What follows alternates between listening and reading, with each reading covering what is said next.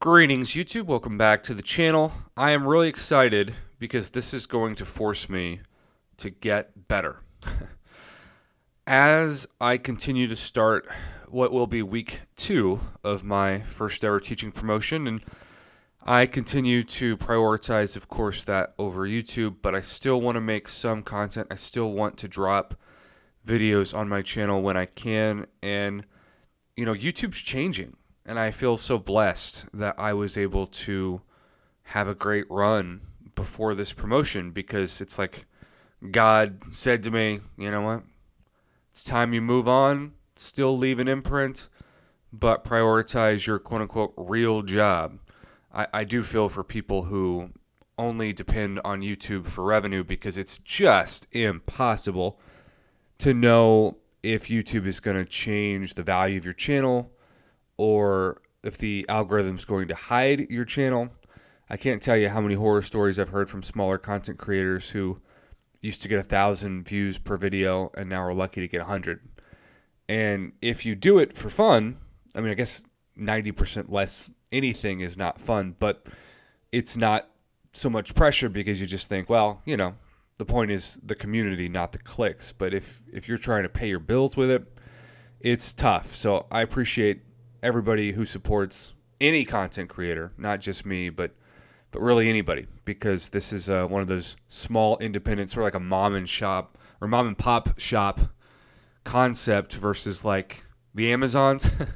I don't know if like the biggest of the biggest YouTubers have noticed any change, but I just have a lot of friends who have smaller channels than I do that have just kind of had a tough year. So I thought it was important to start off this video with that acknowledgement before getting into the purpose of it, which is, of course, the level up event for Paragon players.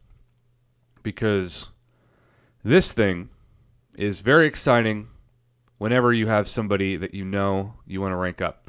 Now, I thought going into this weekend that I was going to take to rank 4 one of my favorite science champions. And I think this man is totally a bright light in the science community, because he reminds me of this man, Immortal Abomination. And that's that he's really, really tough to bring down. And so when it comes to my rank 3s, I thought I was going to take up Anti-Venom, because like Immortal Abomination, I thought he was the next evolution of my roster. But in talking to friends outside of the game, so mainly on like the Line app, they said, Prof, you are screwing yourself over by not learning this champion and embracing them.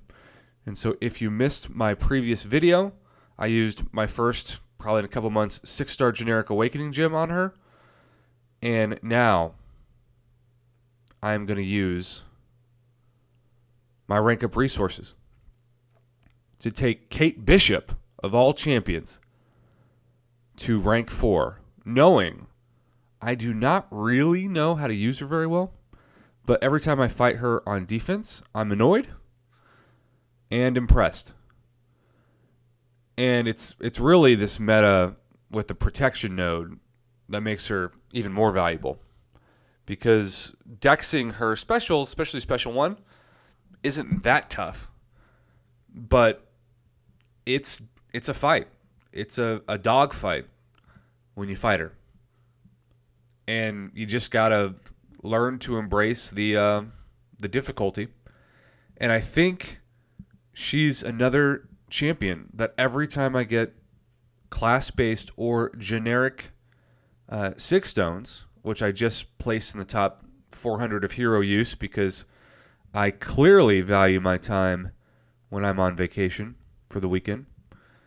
And so that got me another generic 6 stone. And I think all the way toward the bottom. And I mean all the way toward the bottom. The champion that has the least 6, I guess Future Ant-Man, America Chavez, and Medusa have less, which is kind of sad. By the way, I finally awakened OG Cap. Woo!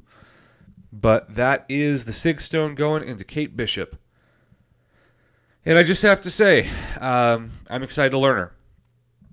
I do think she is the future of the game, and she's also the present.